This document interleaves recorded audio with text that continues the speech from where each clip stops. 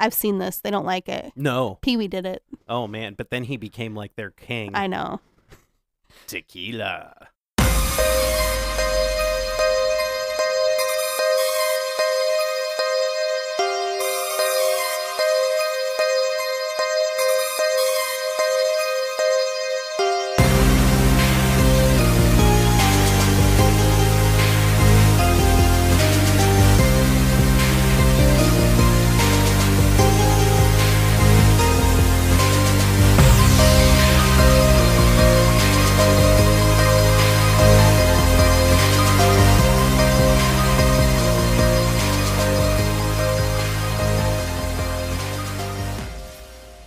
Hello, and welcome to Franchise Frights Podcast. I'm Cam. And I'm Mandy.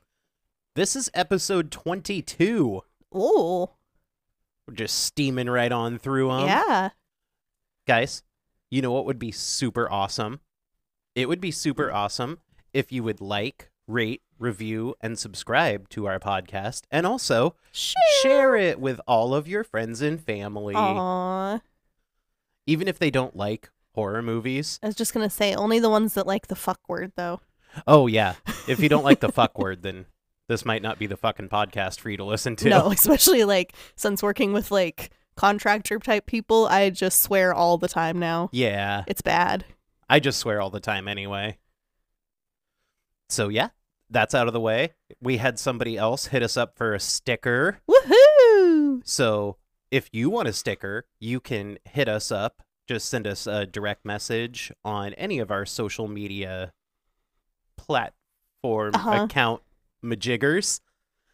Or you can stop by our website and send us an email. And if we only do one at a time, maybe we'll get them sent to the right people. Yeah, there was a little bit of a mix-up. We sent two out at the same time. And even though I really feel like I tried hard, I must not have tried hard enough. I guess not. Yeah. It's okay. You're pretty. So, what's been going on in our lives? My birthday came and went. Yeah. It's March. Mm-hmm. The weather's been beautiful. It has been. We have the windows open. Mm-hmm. I like it. Yeah. Do you have any horror movie news to relay? I do. You do? I do. Whoa. You were going to let me watch it last night, and then we forgot, so I watched it this morning. I watched the trailer for The Strangers Chapter 1. Yes. Not really sure what to think about it. I'm pretty excited for it. I'm kind of excited for it, but it looks like it's pretty much just a remake of the first, which yeah, they said it was going to be, and they said the other two chapters aren't going to be similar to the second one of this first series. That was a sentence. I don't know. It looked interesting. I think it looks pretty brutal. That's what I didn't like about it. See, that's what I'm excited for. And even last night when we were watching The Strangers Pray at Night, it was way more brutal than the first one. Yeah. I liked the first one because it wasn't. See, I got really bored with the first one. I remember when it came out and everybody was like, Cam, you have to see this. It's like the best horror movie ever made. And I watched it. I'm like, it was pretty boring. Oh, see, I liked that because it was just creepy and I've grown to appreciate it now. Yeah. But when I first saw it, I was like, why was everybody telling me to watch this? I don't know.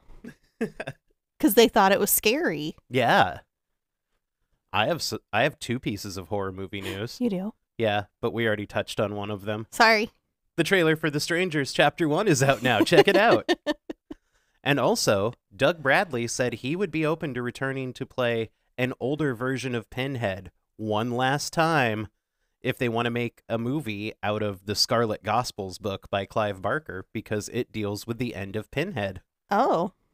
And he said, if we did that, we could maybe present an older Pinhead to be aware of the fact that I'm the age I am and that time and gravity does what time and gravity does. Oh. I've never seen a Pinhead movie.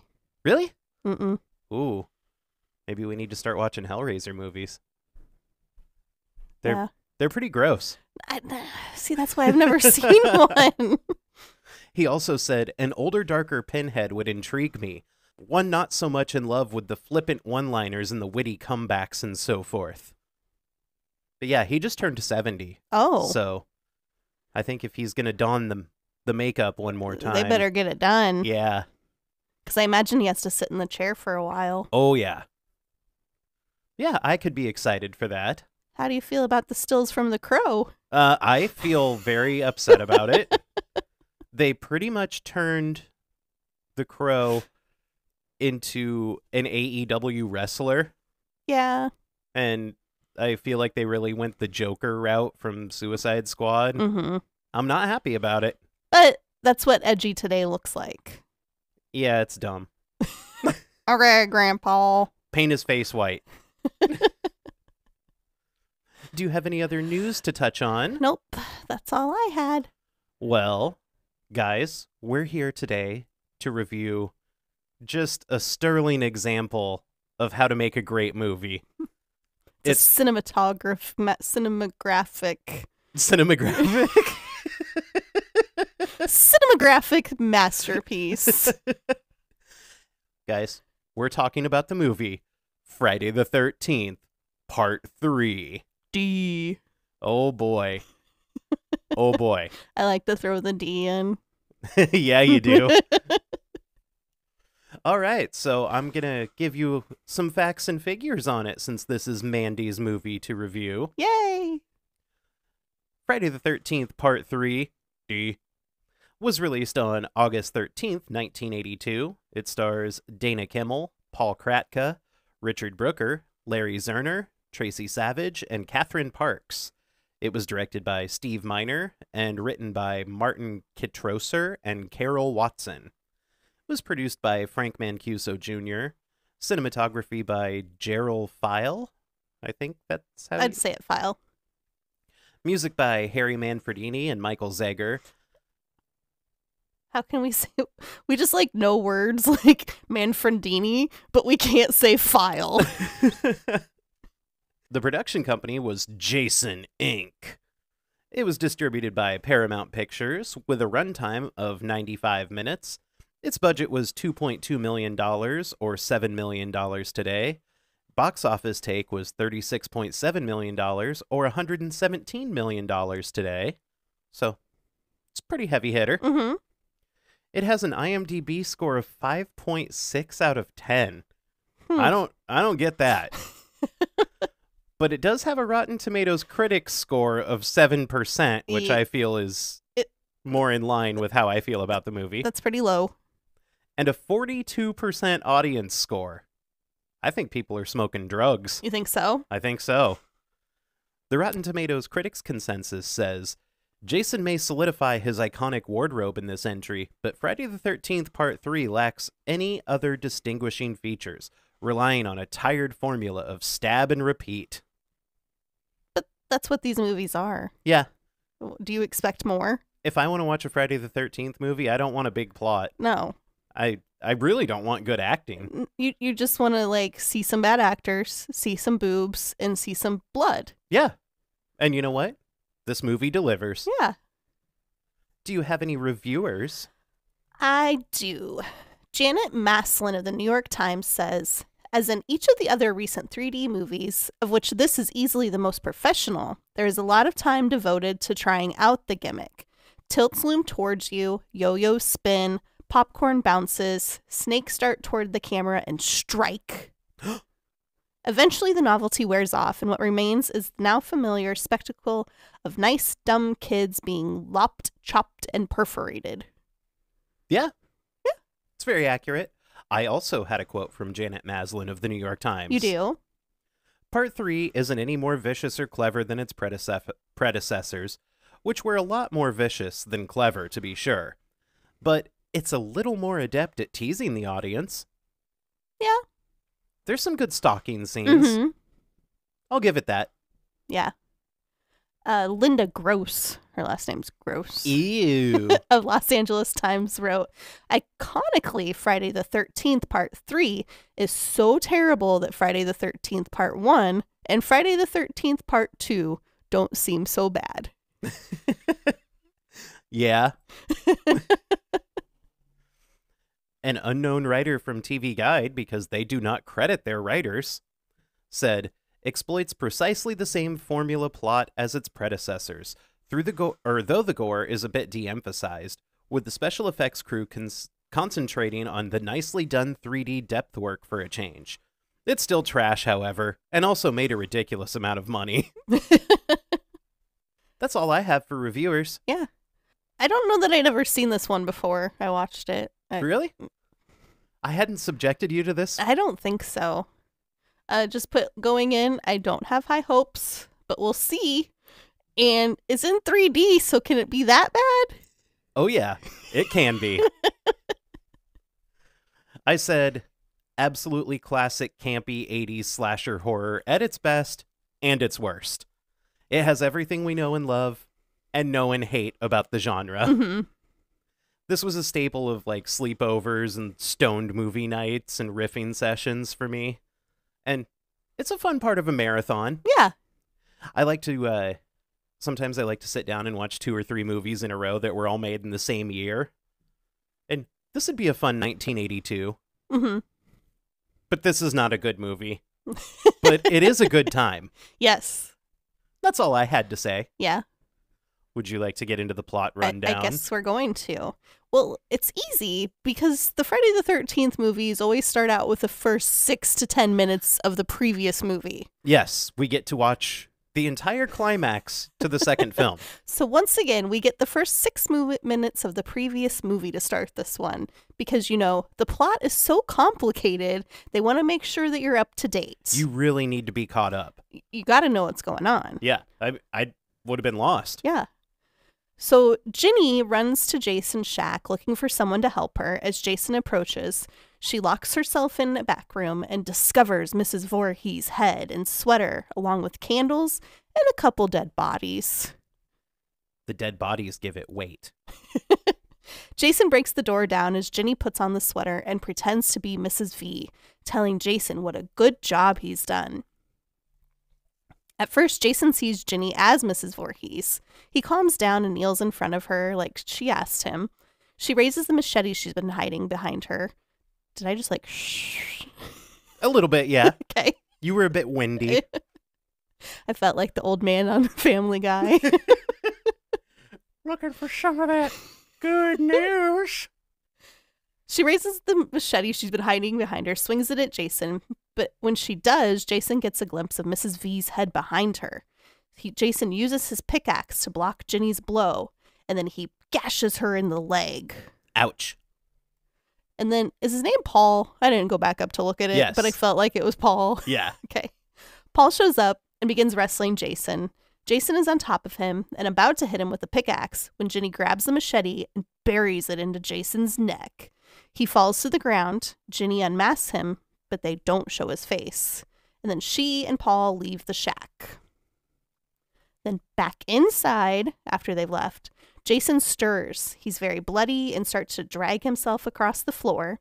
There's a close-up of Mrs. V's head as Friday the 13th, Part 3, flies in 3D towards the screen. Right out of her head. The theme song is terrible. Oh, it's so disco funky. And it reminds me so much of the Doctor Who theme, but like funked up. I don't know the Doctor Who theme, but I know that this song is funky and fresh, and boy, it sure gets me in the mood for a horror movie. It's the exact opposite of horror movie music. It's that like synthy. Yeah, Mandy just played the Doctor Who theme for me, and it does have a lot of similarities. Yes, when I listened to it, I was like, this sounds so much like the Doctor Who theme. But disco-y. Yeah. Cam's not a nerd like me. No. I spend my time watching good things like Friday the 13th, Part 3. Yeah. So we open with a panning shot of a cabin. A woman opens a window and bitches at her husband for running into the clothesline. She watches TV, and a report about the Camp Crystal Lake murders informs viewers that 8 bodies have been found gruesomely murdered. I like, too, that she's telling him he's a slob, and then she's sitting there in a muumuu with rollers in her hair. They say the only survivor was Ginny Field in serious condition. And I put, oh, we're going hard with the 3D already. Oh, yeah. The wife hears a commotion outside. She looks out the window again, and she sees a man in the clothesline, assuming it's her husband, but we know it's Jason. Oh, because we get the ch-ch-ch-ch-ka-ka-ka-ka. Yes. On the TV, the reporter continues that the suspect is still at large. And did you notice all the beer cases stacked up just like right outside the store? There were like 30 beer cases just like stacked up back there. Yeah, but they might have they had a store. They might have stocked them. I know, but like, what if they were not empty? And like, then the teens could just come get all the free beer. Is that what you thought of? Yeah. Okay. I'd go steal all that beer. The wife goes outside and she grabs a basket to put laundry in and starts to remove the laundry from the line. She sees a man at the end of the line and she bitches at her husband, who is Jason, some more, that she's the only one who ever does anything around here. Jason silently walks away and the wife runs into the house. Inside their attached grocery store, the husband feeds his fish. He tries some of their food. Mm-hmm. And he thinks it's tasty. Which he enjoys until he looks at the ingredients. And what is he's like, mayfly eggs, and then he starts spitting. Yeah. He spots a rabbit sitting on the produce. He picks it up, and on his way back to the front of the store, he opens a jar of peanuts, eats a handful, and then puts the lid back on them. It's his store. Then he opens a bottle of juice, takes a swig, and puts the lid back on it. Oh, and it's like a Sunny D bottle. Mm-hmm. And as soon as he took that swig, I was like, ooh, vodka. I just put, and this is why we have seal-proof food now. Yes. In the window behind him, Jason lurks, unseen. The wife comes from behind the husband and startles him. And then she bitches at him some more for eating too much, not losing weight, and for having the rabbit out. Then she storms back in the house. The husband grabs himself another donut before taking the rabbit to the barn. The husband likes to eat. And did you notice how dirty and gross he is? Yeah. I wouldn't want to buy anything from him. Yeah. I'd walk into the store and be like, no, I don't think I want hepatitis with my peanuts. Thank you. I'm guessing they're like the only store around. Yeah, like that little general store on the lake. Yep. Inside the barn, the rabbit gets very worked up and jumps from the man's arms. He questions why it's so nervous until he looks into the cage and finds all the other rabbits dead. Oh no, who did it? A 3D snake springs at the man, who takes off running for the house. And we think he's just running away because he's scared. But no, it scared the shit out of him. Inside, the wife sits down to continue knitting, but she can't find one of her needles. The husband runs in straight for the bathroom, and she yells at him. Yeah. So she yells at him that it's the food he's been eating. On the toilet, the dude dumps. He reaches over some crates and pulls out a bottle of booze he has hidden. That's probably why you have the shits, dude. Like, quit eating junk and downing Jack Daniels with it. Across the room from him, curtains start to move a little. The man stands up to have a look. He pulls up his pants, doesn't wipe his ass. He just pulls his pants right up over his poopy butt. You gotta wipe after you poop. I don't care how scared you are if you think something's over there. Yeah, you know what? Just wipe. And then you'll be better equipped to fight the evil that's coming. Exactly. He pulls back the curtain and sees nothing. He checks behind a couple of doors, each time the music building with nothing there. He opens the final door and gets a knife to the chest, courtesy of Jason. It's a meat cleaver. Oh, is it? Yeah. And it really accentuates Harold's pocket protector. It's like he kind of sticks his chest out with the cleaver, like gets buried into him. You're like, man, it's a nice pocket protector. That guy's worried about his pocket. That's good to know. Yeah, even though it looks like he pooped on the back of his shirt. Like, yep. It's a good thing you're protecting that pocket on your pocket t-shirt. He probably did poop on the back of his shirt. Probably. So the wife hears the husband groan, so she enters the bathroom. She calls his name with no response, and she opens a curtain and screams as an albino rat runs across a plank of wood. Oh, can you imagine that in 3D? Because it came right at the camera. I know. Ooh. She slowly backs up to the door. Jason punches out the glass, grabs her by the head, and jams her knitting needle into the back of her head. It's a pretty good kill. Yeah. A group of teens driving a van stops at a house to pick up a friend. Whoa, not just a van. That van is sweet. Okay. Oh, man, it's got like... It's that like light metallic blue, and then it has dark blue and yellow like effects going down the side. It has one of those little round windows up in the back. It's a nice van. I love it. I'd live in that van. I know you would. Down by the river. Down by the river. So a group of teens driving a van stops at a house to pick up a friend. We have a nerdy, curly-haired guy, his jockish friend. Is he? He's not really jockish, but he feels that way at the beginning. Well, I think it's just because he's wearing like a Letterman's jacket. I think so too. We have the jock guy's girlfriend and a girl driving the van. They stop to pick up another girl who is supposed to be the curly head dude's date. And they all stand on the porch and make introductions. And the mom does not want her to go. No, they have to argue. Yes. They yell at each other. Someone from the group turns around and sees smoke rolling out of their van. Thinking it's on fire, they run to take a look. But it was actually just their two stoner friends taking bong rips and hot boxing the back of the van. What I don't get is all these kids look like they're probably like very early college age. Yeah. And this is like their spring break. Why are they hanging out with two 40-year-old stoner people? I don't know. Were they just like, oh, if we hang out with them, we get to smoke their weed? Yeah, they'll bring the weed. But like, these people are clearly older than the rest of them. Yeah. The group sets off. The stoner couple are sitting in the back with the curly head dude and his date. Up front, the jock-looking dude and his girlfriend, who we find out is pregnant. Pregante. And Chris is the girl that is driving the van. A cop car turns on its lights and sirens and starts to follow the van. Everyone panics because they all have pot. So to get rid of it, they all decide that eating it is the best course of action. I've heard that if you just eat like raw weed like that, it makes you poo a lot like Harold. So maybe he was eating weed. Maybe. You're definitely not going to get high off of it. You're just going to have a gross taste in your mouth. Yeah. Oh, and Andy, the jock dude. And he's got it like full in his teeth. And Yeah. he's got... It looks like he's like in the middle of like munching down a spinach salad. Yeah.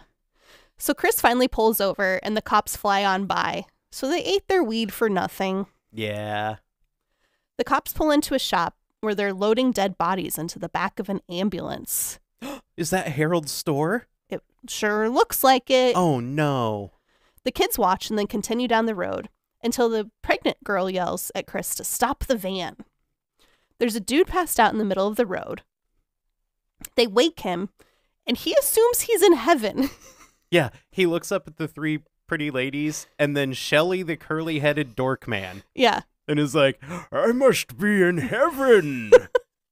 And then he pulls out an eyeball to show the kids, and he tells them that he wanted him to have the eyeball, and he wanted him to warn them. And I like that he's holding the eyeball out in front of him and Yes. going, I have warned thee. It's weird and gross. He's the new Ralph. Yeah, I get it. So the kids are like, fuck this, and I'll get back in the van. The van pulls up to a cabin. From inside, we see someone in a plaid shirt peeking out the window at the kids.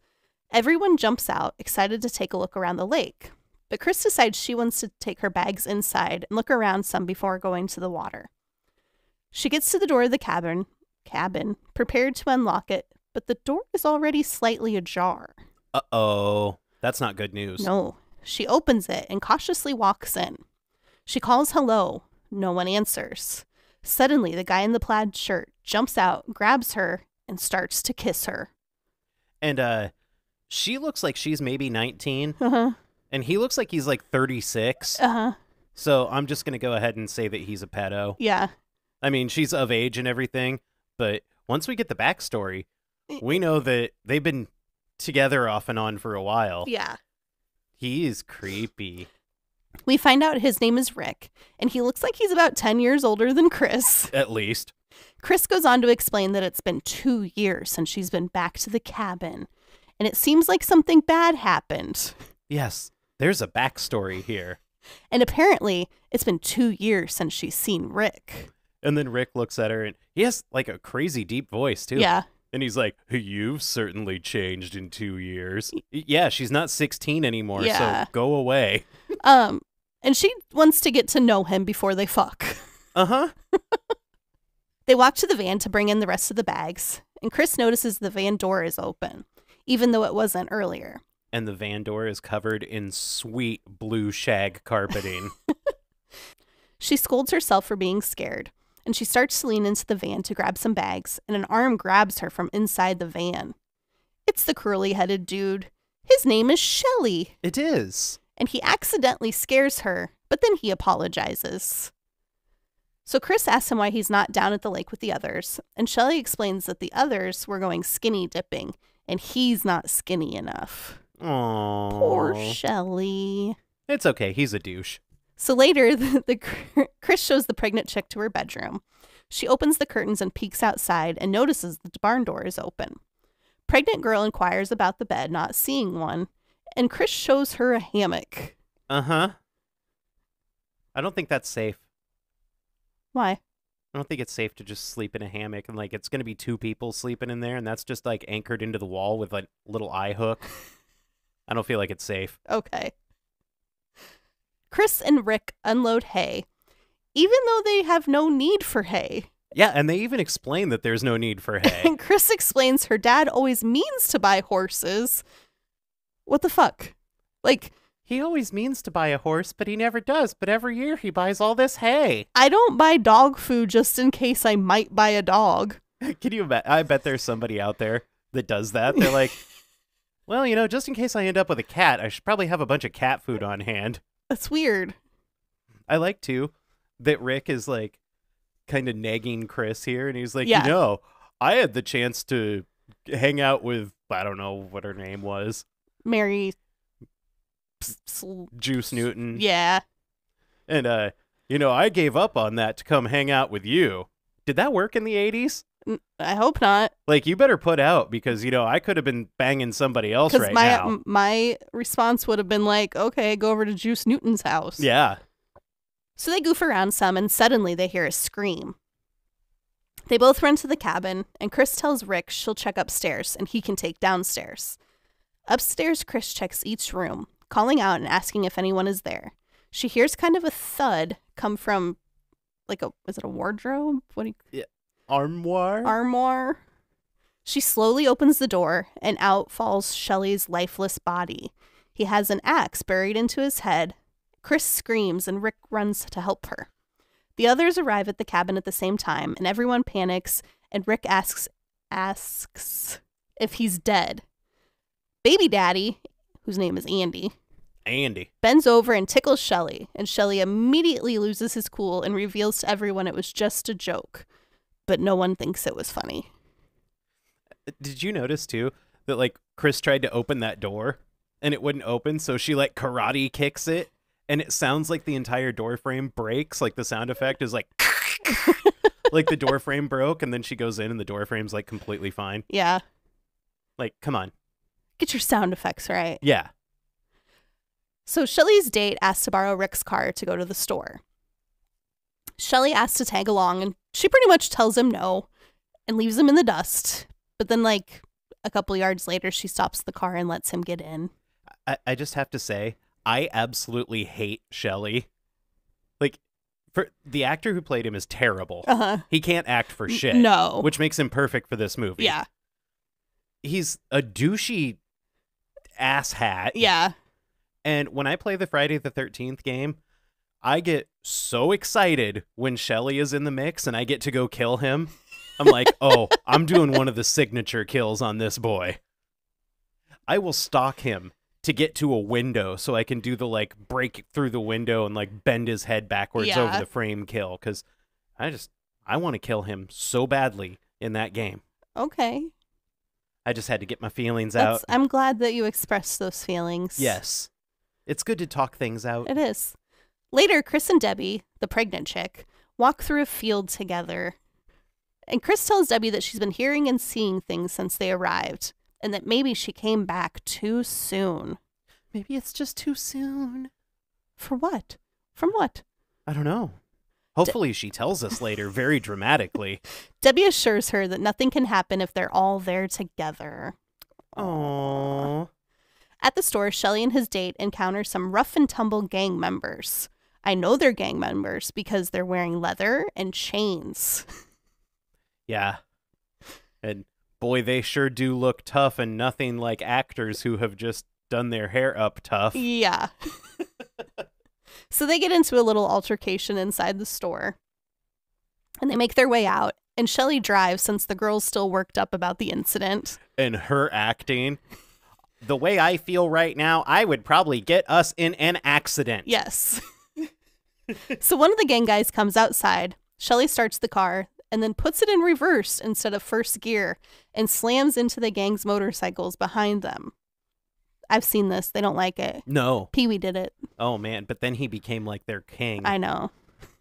Tequila. Shelley slams the car into first and takes off, but the gang member steps in front of the car. And then Shelley just decides to stop the car for some reason. And smile at him. Instead of steering around him. The gang dude looks like Dave Chappelle, and he has a big chain and uses it to break 2 windows inside the Bug. So Shelley finally takes off. The gang member runs to his bike to chase after them, but Shelley's feeling brave. He whips the car around and drives over the other guy's bike. Yes. The other guy has to jump away. So far we've seen Shelley dress up in a scary mask and act like he's stabbing his friend Andy in the back to scare everybody. He puts himself in an armoire with a toy axe in his head and fake blood to scare everybody. Now he's driving a Ted Bundy style car. And he goes back and does some psycho shit by running over the motorcycle man's motorcycle in his Ted Bundy car. Yeah. Kind of worried about Shelley. Back at the lake, Andy plays with a yo-yo for a very long time. But wow, it's in 3D. Oh, I bet that was so good. Can you imagine being stoned in that theater and that yo-yo coming down at your face? And I made a note here, too, that Debbie is such a bad actress that she doesn't even realize the yo-yo hit her in the face. Yeah. The yo-yo hits her in the nose, and she goes, hey, watch it. That one was close. Yeah, it hit you. That wasn't close. That was impact. Shelley and his date arrive back with groceries and the smashed up Bug. And Vera tells everyone how Shelley took care of the situation. He's so brave. He is brave. He's a brave boy because he's Ted Bundy. Rick's pissed that his car is smashed, and he tells Chris that he's going to leave. She asks him to stay because she wants to be with him. Oh. And they compromise, and she gets in the car. Does Chris remind you of Linda Blair a little bit? A little, yeah. Like this scene right here where she's talking to Rick, and she's like, please stay for me. Yeah. Like, she looks so much like Linda Blair. I get that. And Rick's standing there with his sweater draped over his shoulders. Who's a douche. And meanwhile, we get the Jason music as somebody watches from the barn. Do you think it's Jason? Maybe. Debbie asks Andy to go swimming with her. She persuades him by telling him they'll be all alone and they can do whatever they want. And I like how he responds to her. He's like, sounds disgusting. I'm in. Debbie tells Andy to go on ahead. She's going to run and grab some towels. Out of sight, we see that the motorcycle gang has found their way to the cabin. As payback, they plan to siphon the gas out of the van. The woman seems apprehensive, but her boyfriend tells her that no one will get hurt. It's just retaliation. And I like, too, that they growl at each other like dogs to communicate. Like that one guy stands over there. He's like, arr, arr. And then the other guy comes over like, oh, that's the signal for me to walk over here. And I put, okay, someone is definitely going to get hurt. And retaliation, this seems like a Little Rascals plot. Well, they were going to go light the barn on fire. I know. I get to that. But at this point, I was like, oh, we're just going to steal their gas. Like, that's a Little Rascals thing. Yeah. The guys go about their business while the woman, Fox, decides to check out the barn. She messes around with random objects, smiling at everything like she's never seen farm stuff before. And I like when she first sees the barn and she sneers like Billy Idol. Like, okay, Billy Idol. Yeah. The score gets louder, and behind her we see the feet and legs of a person. She falls down and almost lands face first into a pitchfork. She's a little freaked out, but recovers. And then she sees the ladder to the loft and begins to climb. Back outside, one guy tells the other to go start pouring the gas in the barn. This is where I put, okay, maybe a little more hardcore than Little Rascals. The guy gets to the barn just as Fox jumps out of the loft, swinging on the bale pulley. Oh, she's like up in the hayloft and she's swinging on the rope that comes out. He scolds her for messing around. She's so tough, but she's whimsical and likes rope swings. Yeah. He scolds her for messing around, and he looks down for a moment and then back up to the loft, and Fox is gone. And right here, when we get to see him close up in the right lighting, he looks so much like Ethan Hawke. He's like dirty, slicked back hair Ethan Hawke. I guess I didn't really pay attention. Maybe that was just me. Maybe I just like to see Ethan Hawke. Yeah. You know, so I just project. Oh, I want to watch that Ethan Hawke movie tonight. Oh, yeah, that one? It's like with the movie. It's like with the movie. Yeah. That Ethan Hawke movie. It's a scary one. Sinister? Yeah. Oh, I'd watch that. Okay. Nope. Sidetrack. ADD. He enters the building, telling Fox to come out and stop screwing around. He climbs the ladder to the loft, telling her that she's dead now. And then he finds her with a pitchfork through her neck, hanging from a support beam. Hey, he was right. She is dead now. It's true. Before he can react, he's impaled through the stomach with another pitchfork. How many pitchforks do you need? If you're in a hayloft, you definitely need more than one. You do? You think just one person's up there messing with the hay? I don't know. I don't know shit about shit. I stay inside. I don't do all this horse stuff. No, you would probably have several pitchforks. I'm not a horse girl. Because once you get I have a hard time, the bales of hay. I always want to say hails of bay. I have to really think about it. Once you get the hay bales up there, then you break them down. You don't leave them in the square. You break them down, and that's what the pitchfork's for. Oh. And then you use it to put into your stable things where the horses are. Oh. And then that's how the horses eat. I thought they just laid on the hay. The horses eat the hay? Horses eat hay. They lay on straw. Oh. I learn something new every day. Yeah. The last gang member is Ali, and he goes inside the barn yelling at his accomplices to come out. He looks up at the loft just as his male companion is thrown down onto him. He's freaked out. Yeah, and I like that he kind of catches him. Yeah. He cradles him in his arms. And then until he sees he's dead, and then he's like, fuck that. He's like, ew, get off me. You're dead. He screams for Fox, but instead Jason jumps down from the loft. He ninja drops. He's like, I'm Batman. Ali grabs a machete, and then Jason hits Ali and knocks him to the ground, and then beats or stabs him to death. He raises his arm a lot. Yeah. And there's thumping noises. Outside the barn window, Jason watches Debbie and Andy making their way back to the cabin from swimming. Andy's walking on his hands. He does that a lot. Uh-huh. He's talented. Andy's... There's just so much douche in this movie. That night, Rick and Chris sit by a pile of rocks. And a drainage pipe. It's so romantic. I feel like they're on the lake still, but they're just... And there's that drainage pipe off to the left of the screen. But oh yeah, just sit there by the standpipe. I know, and then Rick says he couldn't imagine living anywhere else. Uh-huh. And it was 1982, so it's probably raw sewage coming in through that pipe. He tells Chris that he loves the peace and quiet. Chris tells him it can be deceiving. Is she going to tell us what happened? I don't know. Rick asks her why she even came back, and she replies she's trying to prove something to herself. And then Rick whines a bunch that he's not getting any, saying that she's putting a barrier up between them. Play with my pee-pee. Does that work for you, Rick? At the cabin, the stoner couple are passed out on the couch while Andy and Shelley have a juggling competition. Oh, man, and the juggling in 3D, the apples and oranges are coming right at your face. Debbie and Vera watch on, looking very bored. Debbie gets up and lures Andy away by telling him she can think of better things to do with his hands. Honka honka. I mean, she's already pregnant. What's going to happen? Yeah. Might as well just bang it out. Once they're alone, Shelley confesses to Vera that he likes her, and maybe they could... But she places his hand over his mouth to say no.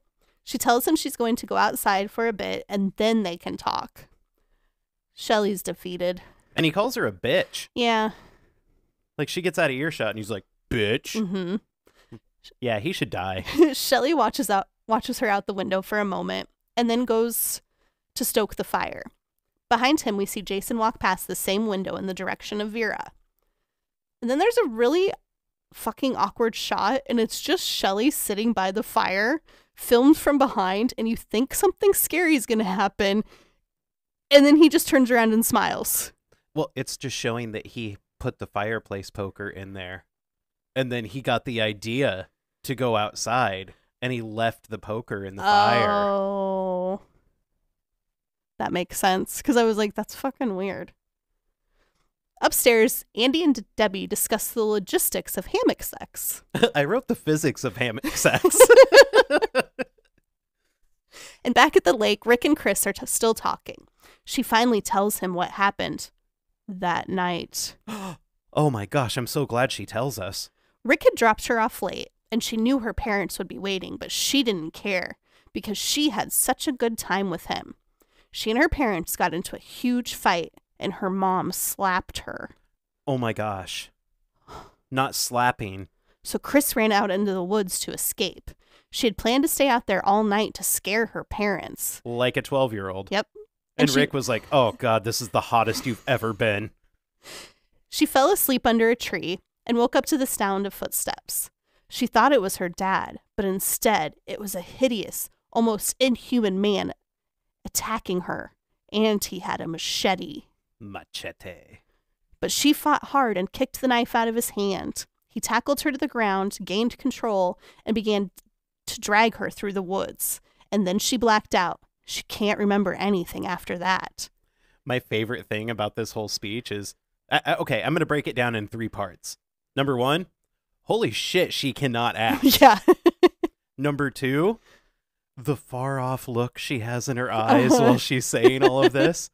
And number 3, that we have her face telling the story like superimposed over the scene that she's describing. And it's so cheesy. It's so bad. And, you know, I love it. When she woke up, she was back in her own bed. She teleported. Her parents never said a word about it. All she wants to do is forget that horrible face. So I kind of have, maybe this is like my fan fiction about this. I think Chris's mom just slapped her so hard she knocked her out and she had a nightmare, and her dad was like, I'm just going to take her up to bed. I'm going to go set her in the woods for a while and then take her to bed. I think the whole Woods and Jason thing was just a nightmare, and her mom just like cold cocked her, and her dad was like, I'll just take her up and put her in her bed now before my wife knocks me out too. So just then the battery on the bug dies. Yeah, big surprise. The VW dies. And what is it with this series and shitty vehicles? They like VWs. Well, and in the first one, there were 2 Jeeps. Yeah.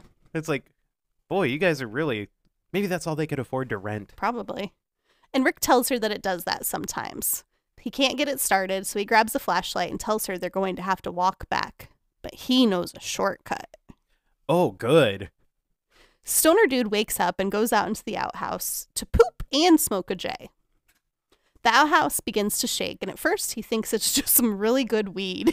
Yeah, like after he takes half of a hit off of a joint, the outhouse shakes, and he's like, good shit, man. Also, why is there an outhouse?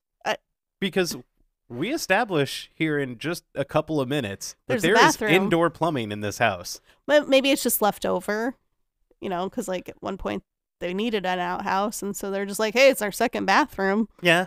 Or if like if you're at the lake and have to go pee. Oh, yeah, you can just run out real quick. Well, I guess if you're in a lake, you could probably just pee in the lake. Yeah. I mean, I'd poop in the lake, too. That's weird. I mean, lakes are nature's bidet. But the more it shakes, he realizes that it's really happening.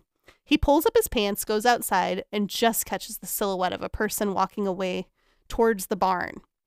He assumes it's Shelley playing jokes again. And then he turns the corner of the outhouse and runs straight into his lady, scaring them both. And he gets up without wiping too. Yeah, I just kind of skipped over that part because Nobody wipes their bums in this movie. Traumatized.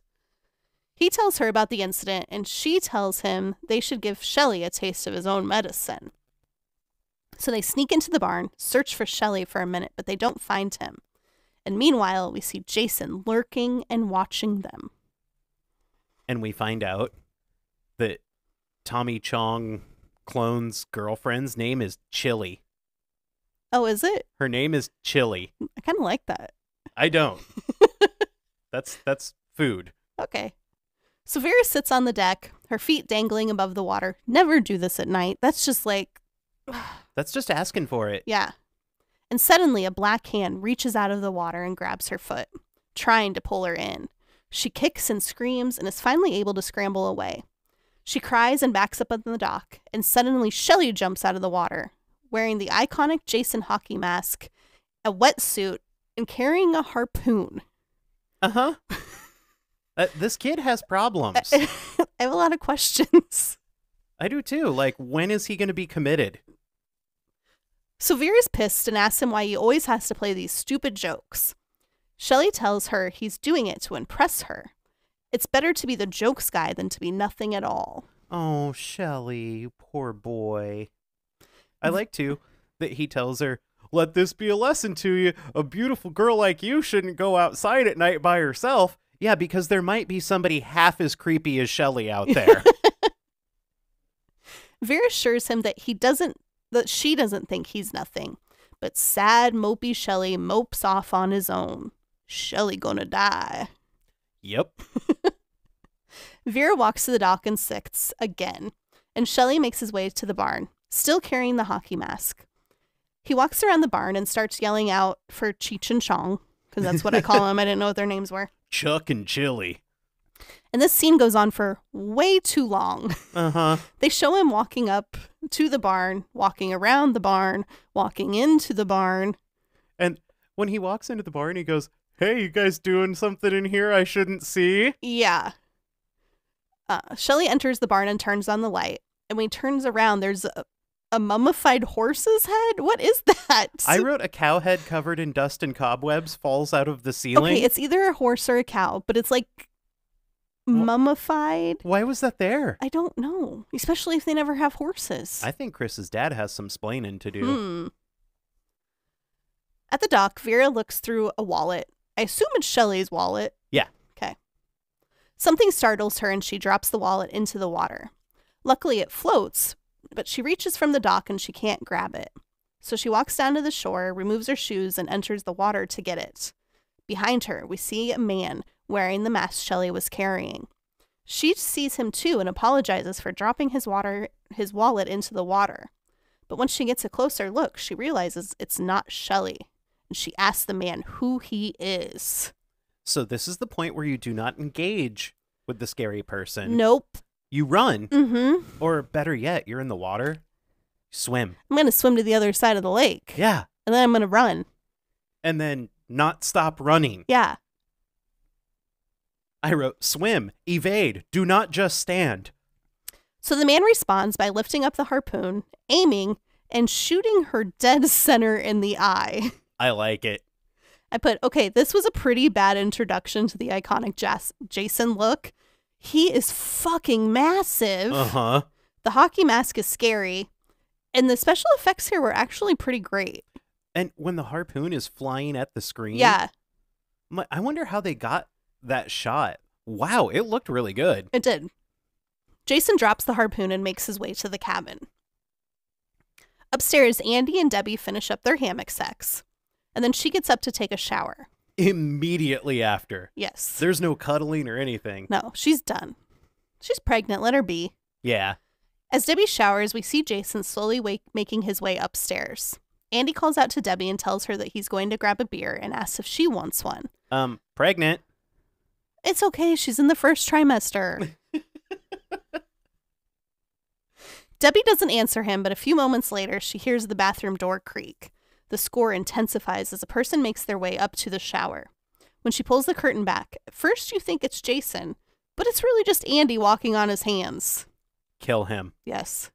He asks her if she wants a beer and walks out of the bathroom, down Still the pregnant. hall, on his hands. So Debbie yells at him for leaving the door open. She steps out of the shower, wraps herself in a towel, and closes the door. Bitch, just shower with the door open. Yeah, What you'll is be wrong okay. with people? You'll be okay. I don't get it. Out in the hallway, Andy's making his way down the hall. Debbie calls out to him and asks if he's still there. Before he has a chance to answer, he looks up, sees Jason, and takes a machete to the dick. I wrote, he gets his taint and butt chopped. And then I said, thank you, Jason. Thank you. Now we don't have to see this douchebag walk on his hands anymore. Yeah. Debbie hears someone and calls out to Andy, telling him to stop messing around. But she never opens the curtain to take a look out. She just keeps telling him to knock it off. If I'm in the shower and I think there's something going on outside the shower, I open the curtain to make sure there's nothing out there. Yeah, that's a good idea. It's not hard. I mean, if there was something going on out there, like, really, what would you do? Spray them with hot water and shoot soap in their eye. Oh, you got a plan. Debbie turns off the water, whips open the curtain, but instead of Jason, it's just nothing there. Fake scare. She gets out, dries off only her chest, and then puts on a robe. That's weird, too. That's 2 movies in a row where people have done stupid things in the shower. Yes. As she walks back to their room, she keeps talking to Andy without an answer. So she's walking down the hall where her boyfriend just got his taint chopped with a machete. And there's no blood. Yeah. I noticed that, too. Like, I bet the taint bleeds a lot. Well, he split him in half. Yeah. What? Is she just, like, really non-observant? Well. In the bedroom, she picks up a magazine, lays in the hammock to read. Oh, not just any magazine. Fangoria. Oh, that's right. It was Fangoria. And she flips open to a page about the genius of Tom Savini. Oh, that's cute. I love Tom. Red splotches start to fall on the page as she's reading. She's confused. She touches it, rubs it between her fingers, and then asks, where is this coming from? Well, All before she looks up. it's not coming from below, so I'll give you another guess, Debbie. She looks up and sees Andy's mutilated body on the rafter above her. She barely has time to react before a hand grabs her forehead and a knife plunges her through the chest from behind. Yeah. A la Kevin Bacon. It's a good one. Chris and Rick continue to make their way back to the cabin. Chong pops some awesome 3D popcorn, and he takes the lid off and tries to grab kernels with his mouth as they pop. And I think this seems like a lot of fun. It does. And I'm going to make popcorn later tonight. Yeah, I kind of want to get high and pull the lid off and then just be like, I can catch the popcorn. Cheech comes into the cabin and asks Chong if he was screaming earlier. He tells her it was probably just Debbie and Andy making sex noises. Then the lights go out, and she asks him to go check the fuse box. He seems scared. He doesn't want to go alone. No. But she tells him he'll be fine. So Chong goes to the basement, which is outside. Well, yeah, it's like a cellar. Okay. And he keeps repeating to himself that there's nothing to be scared of. And then he walks barefoot in the gross, drippy basement. And what do drippy basements mean? Scary. Demons and shit. Yeah. Upstairs, Cheech hears a noise from outside. She opens the door and Shelly appears. He's bleeding from the neck and he's making gross choking noises. She tells him nice makeup job and tells him to stop fooling around. And then she goes about her business. Shelly collapses to the ground and we see that he stops breathing. Yeah. He's dead. He did. But, you know, it's the classic boy who cried wolf. Yep. Downstairs, Chong has found his way to the fuse box. And then I put, were fuse boxes even common at this time? Yes, that's how the electricity happens in the house. Yeah, but they have like switches, not fuses. Oh, I didn't notice that. I just thought you meant like a fuse box. I'm like, yeah, that's I think No. that's been a thing since Sorry. electricity. Okay, yes. But it looked to me like they had Like breakers. like breakers and not fuses. Oh, I don't know. And I just thought, for it being a like old cabin, that's kind of weird. Did you notice all the weird shit that's in this cellar? Yeah. There's a taxidermied skunk. Yeah. Something's going on with Chris's dad. Yeah. He flips the switch, the lights fire up, and behind him we see Jason standing there. Jason throws him into the electric box, and because he's not wearing any shoes and standing in water, that's a wrap on Chong. He gets fried. Back upstairs, the lights start flickering like crazy. Cheech starts to freak out and asks Shelly what's going on. Shelly continues to play dead. Yes. He's doing a really good job of it, too. And Cheech, why can't I say Cheech? I don't know. Just call her Chili. That's her name. Okay, Chili gets frustrated and shakes him, but Shelly's dead body slumps over. Cheech runs through the house, calling to Andy and Debbie, telling them that Shelly is dead. She runs upstairs, and off camera, we hear her find Andy and Debbie, I assume, because she kind of sounds freaked out. Yeah.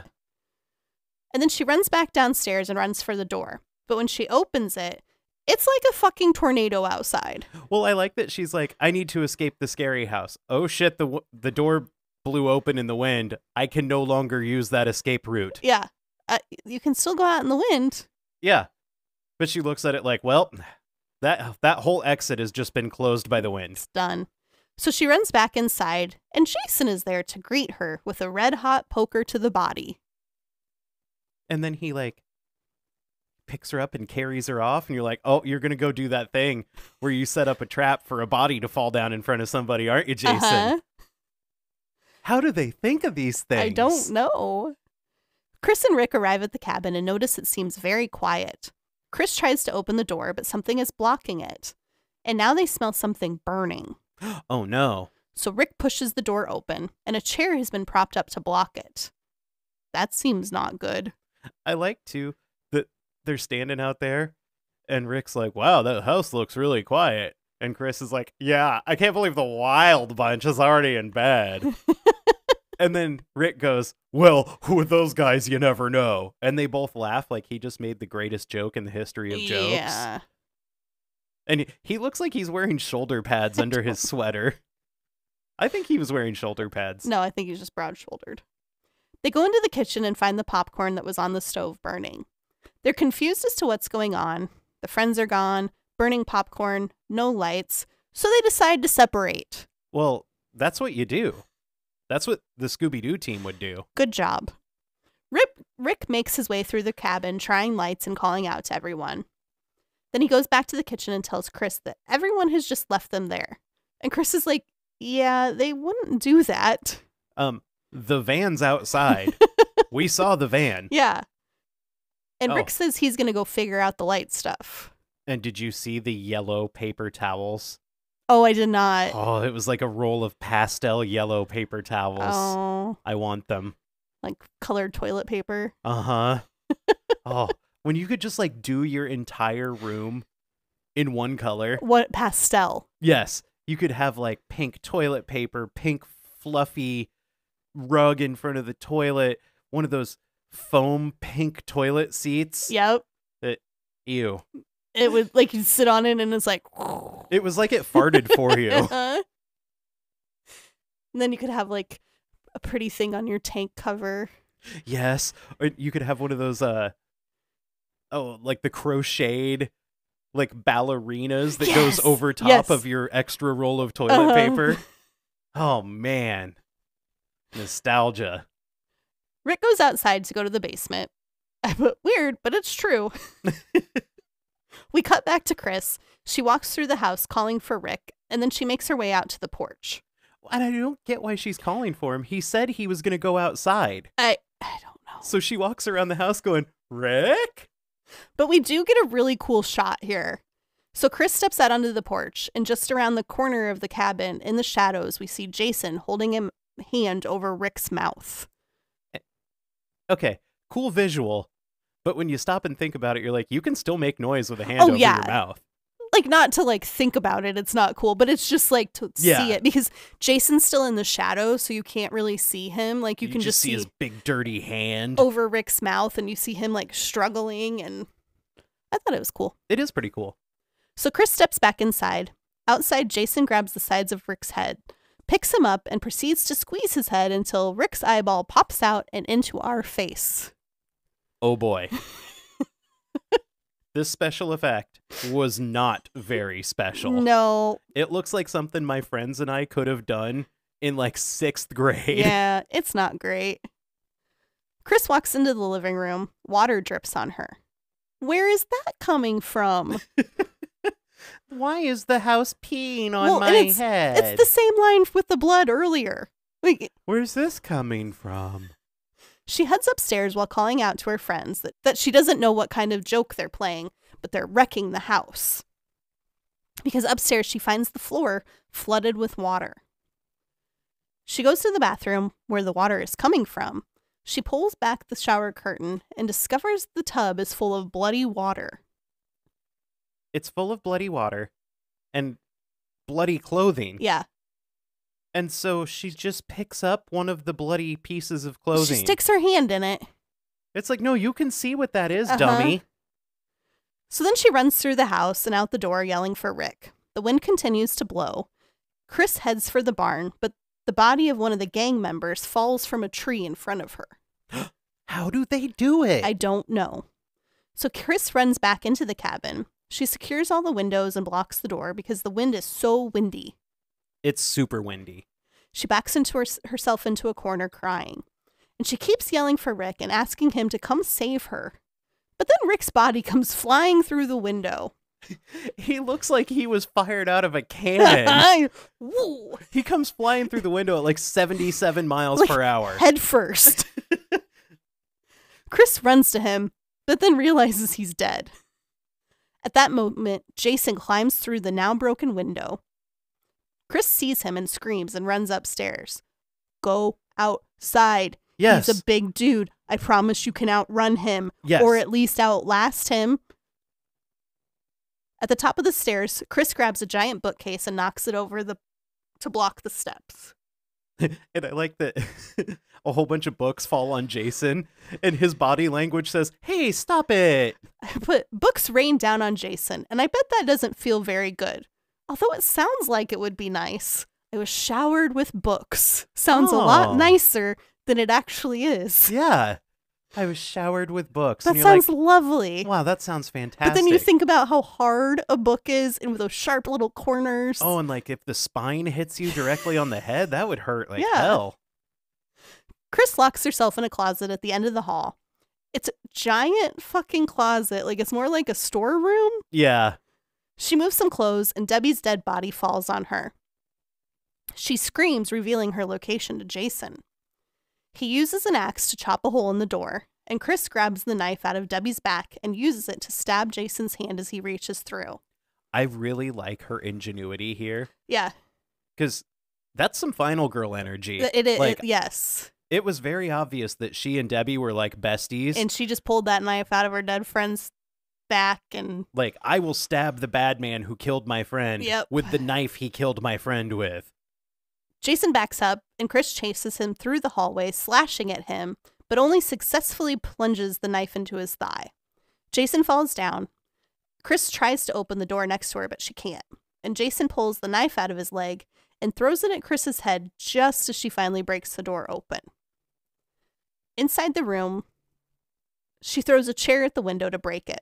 She climbs out the window and starts to fall, but Jason manages to catch her before she can. The two struggle for a moment. He's trying to pull her back in the cabin. She wants out of the cabin. Yeah. But finally, Chris's jacket rips and she falls to the ground. She falls a long ways, too. She does. It's like a 10, 15-foot fall. Yeah. Outside, she watches Jason through the door, and she grabs a chunk of firewood and waits for him to come out the door. She knocks him over the head with it. Jason stumbles and falls, and Chris uses this opportunity to run to her van. It takes a minute to find her keys, but she does, and the van immediately fires up. She speeds down the road, and she almost runs Jason over, but he gets out of her way. He does. And I like that he's limp running. He's like, ow, my leg, ow, my leg, ow, my leg.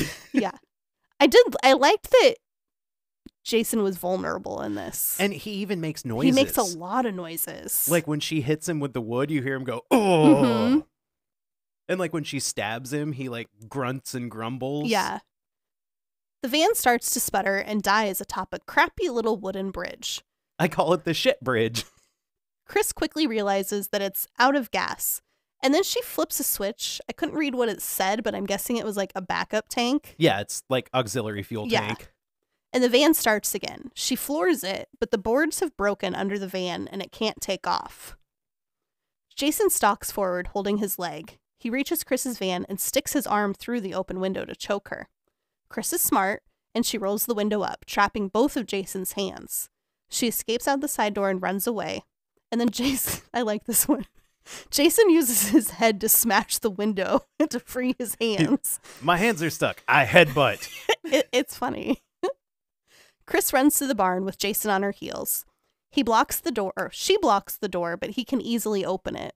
Once inside, he secures the door again, but more so. He barricades that thing. Yeah. Real good. Now Chris is trapped.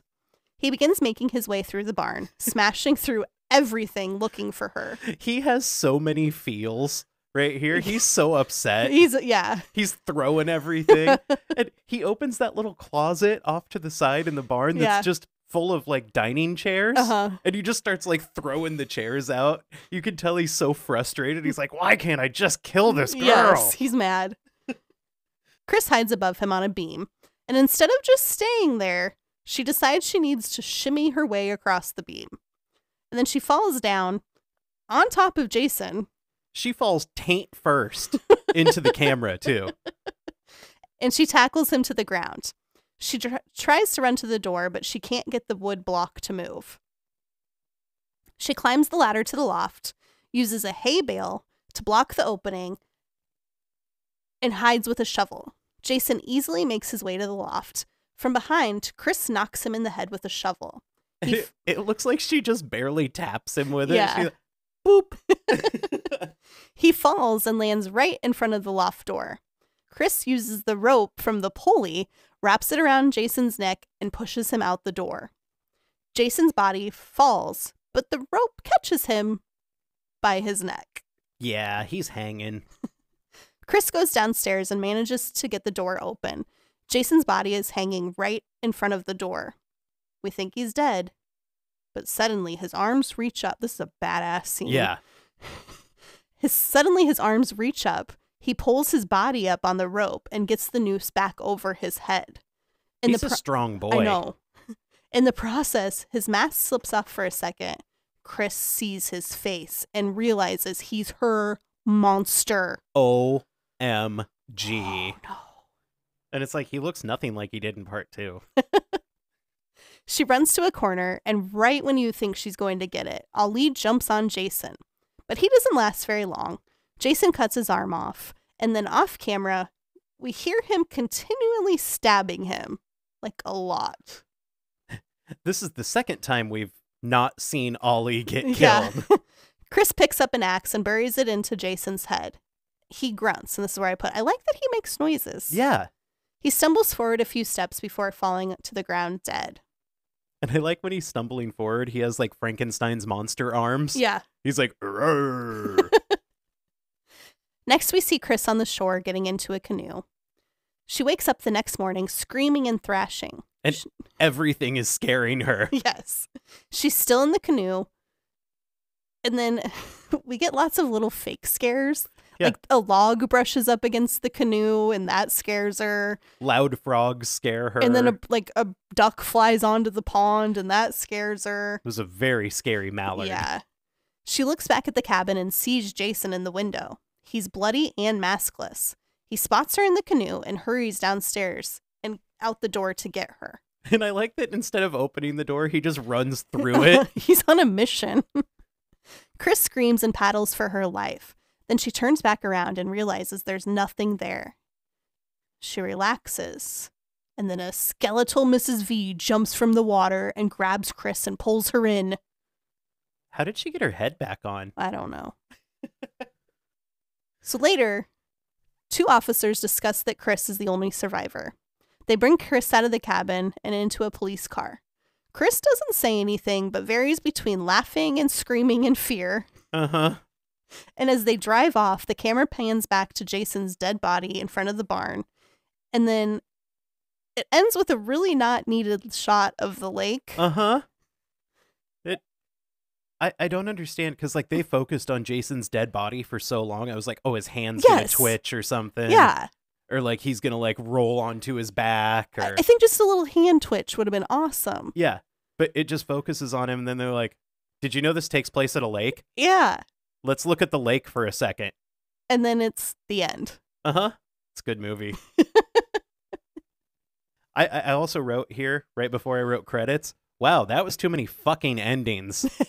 It was. They ended that movie like 6 times. Yeah. All right, so for that what do you call it? A cinematographic? Cinematographic. For that cinematographic masterpiece, we have a body count of 12. Yeah. That's a good body count. Harold, he had his chest cleaved. Edna got stabbed in the head with her knitting needle. Fox got a pitchfork to the neck. One of the gang dudes, the white one, The white motorcycle man. got a pitchfork to the gut. I wrote pitchfork tummy ache. Vera got harpooned in the eye. Andy got a machete to the dick. Debbie got stabbed from beneath. I put hammock stabbing. Chong got electrocuted. Shelley got his throat slit off screen. Yeah. Cheech got a poker through the body. Rick got his head crushed. I pop. And Ali, stabby. He might not be dead. I mean, he lived through that exact same thing before. Mandy, what were your reactions? This is going to shock you, but I think this might be the best Friday movie we've watched yet. I think it's the most entertaining. And then I put, well, as good as it can be. I definitely think it's the most entertaining. Jason becoming Hockey Mask Jason was pretty awesome. Yeah. The 3D aspect was pretty cheesy, but it also kind of added to the campiness of it. Oh, and can you imagine seeing that in the theater? Yeah. It would have been so much fun. This is just your typical 80s slasher. There's no character development, just kill. I think the motorcycle gang was a weird addition. Uh-huh. Like, they just had them in there as more people to kill. The history of the cabin with Chris was an odd choice, too. So she had encountered Jason before and survived? Yeah. How? I have lots of questions about this. Maybe he just took her back to his shack and was like, do you want to meet my mom? And then she was like all passed out, and he was like, fuck it, I'll just take you back to the woods. Yeah. Those were my thoughts. My thoughts were, it's bad, but it's fun. Chili was probably the best actor out of the bunch, and boy, that really doesn't say much for the rest of the cast. If I were to have my ultimate horror movie adult sleepover, this would be one of the movies I'd have. Because it's just fun, and you can sit there and like make fun of it the whole time with your buddies. Yeah. It's a bad movie, but I want to say the score and the stalking scenes were definitely saving graces in it. Yeah. I really liked the score. Mm-hmm.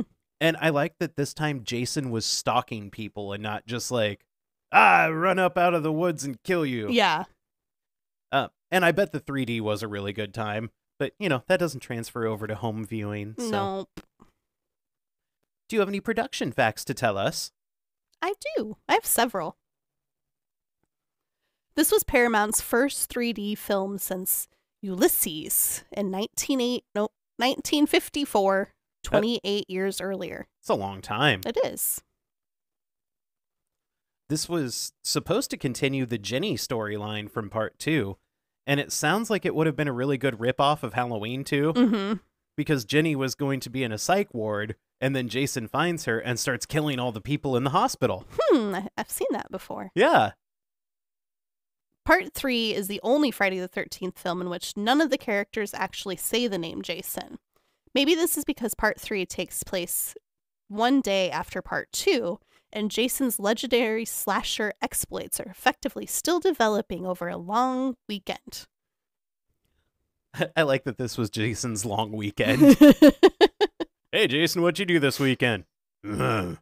Tracy Savage, who played Debbie, said the key priority in every scene was making sure the 3D effects worked. It didn't matter how the lines were delivered. It didn't matter if our performance was not perfect. We never did a second take. That's awesome. Yeah, it shows. They hired a new stuntman to play Jason because they were too cheap to pay Jason from Part 2's airfare to California. Oh, boy. For release in the non-3D equipped theaters, Paramount paid nearly $2 million to convert the movie to standard format. $2 million. That was the budget for the movie. Okay, I have, by some estimates, Paramount spent between $8 to $10 million to get Part 3 into theaters. They ended up making, supplying, and installing the necessary equipment that was required for the 3D in all 1,079 theaters that showed the movie opening weekend. That's insane. They also had to train projectionists. That's a hard word. I think all words are hard for you. And they had a 24-hour hotline for theaters that encountered problems. Wow. So in order to show this shitty-ass movie, they had to go in and equip all of these theaters.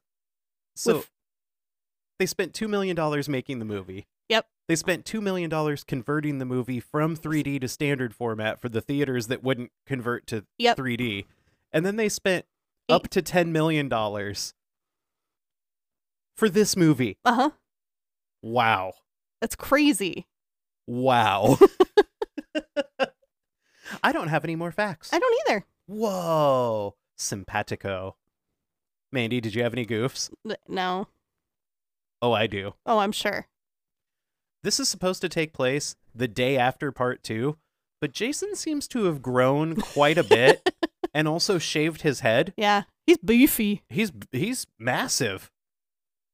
So when Vera takes Shelley's wallet, she's wearing tan pants. She puts the wallet in her tan pants after she gets it back from Foxy. And then later, she's wearing pink pants, and she reaches into the pocket because she's sitting on something, and she just pulls out Shelley's wallet. Maybe she moved it when she switched her pants.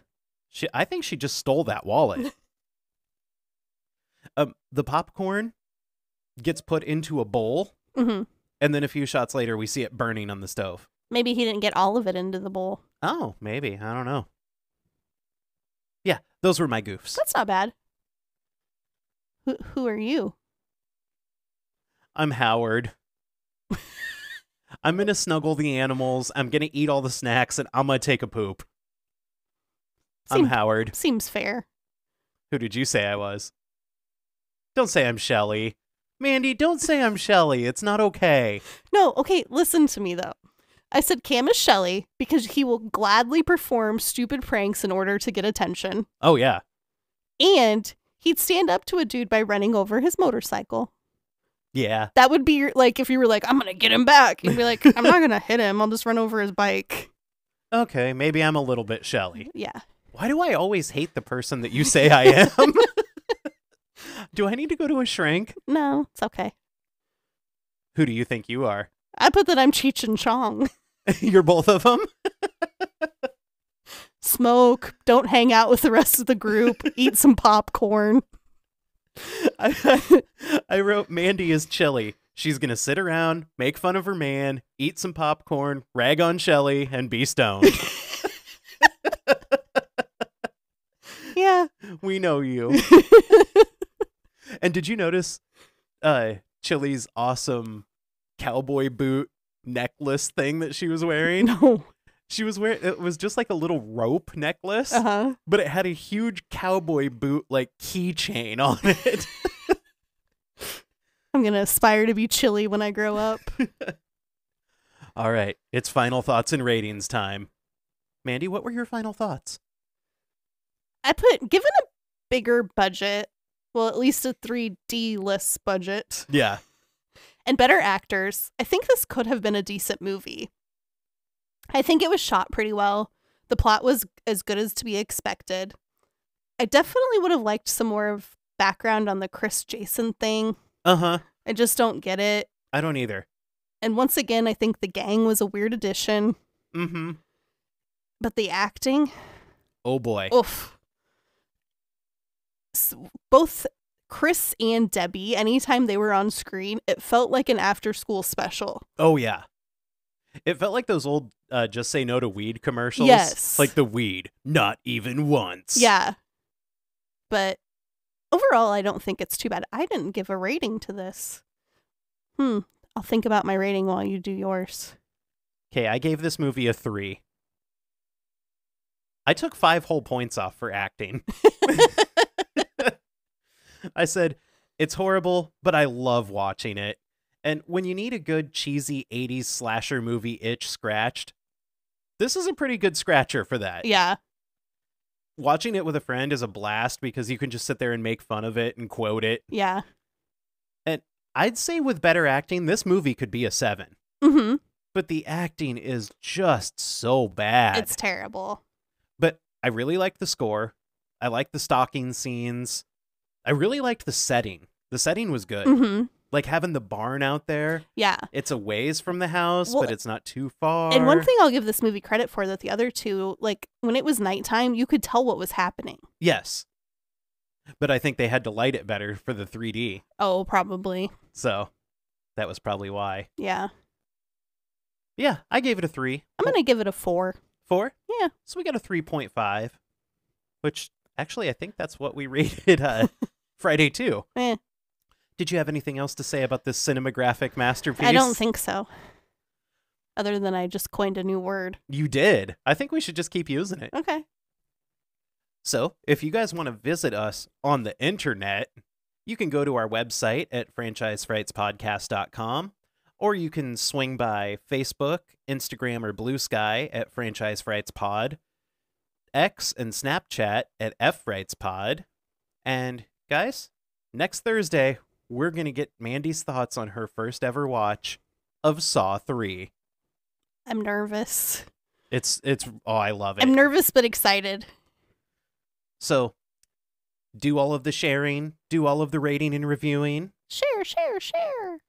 And until next Thursday, remember they always come back.